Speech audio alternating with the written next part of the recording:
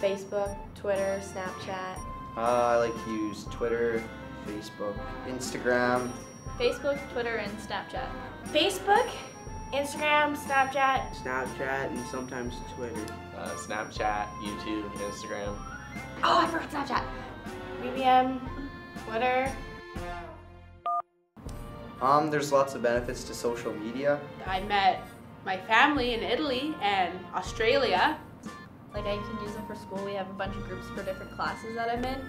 I use Facebook to interact with my aunt that lives in Indonesia. I use social media every day. 24/7. Every day for all of them. Probably on a daily basis. I think we can all remember back when we were children and our parents or teachers or maybe even a police officer told us valuable lessons on if we should meet a stranger. You know, not to talk to that stranger, run away, maybe even tell an adult. I like to keep all my apps private because then the people who I don't want seeing it don't see it. On Instagram, I don't really have a security. None. On Facebook, I make it so that only my friends can see my posts. On Facebook, I have to approve things before they're on my timeline. Youth are more likely to receive a message from a stranger now. They may be more likely to meet a stranger, more likely to be harassed online. Social media provides predators or maybe cyber bullies with a lot more information or opportunities. The risks. Some people have their house address on there. People could stalk you or get your information.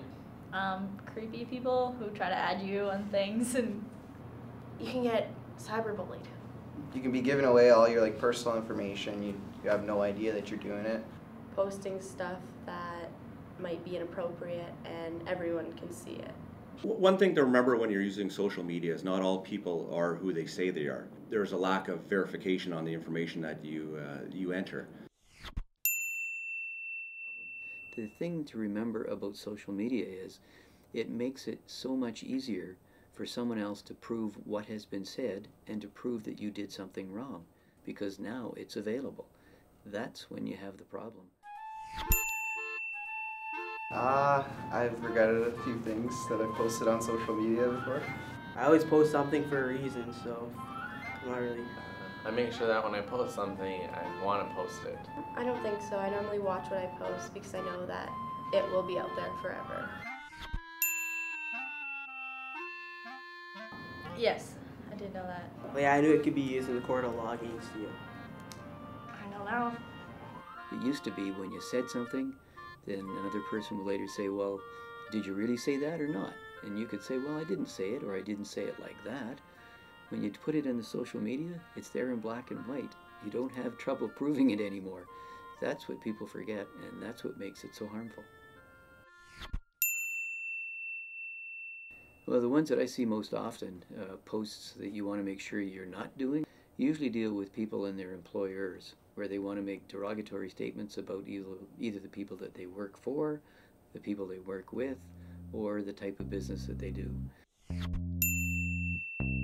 So there's several charges that may be relevant if a youth distributes or sends information.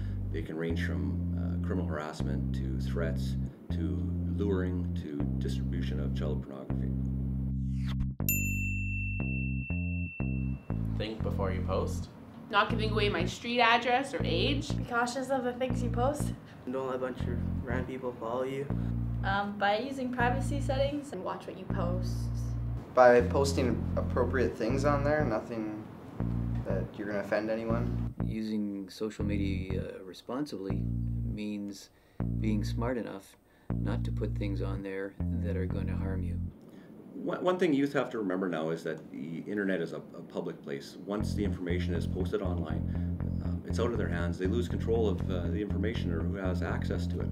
Social media can be an invaluable tool as long as it's used safely and responsibly.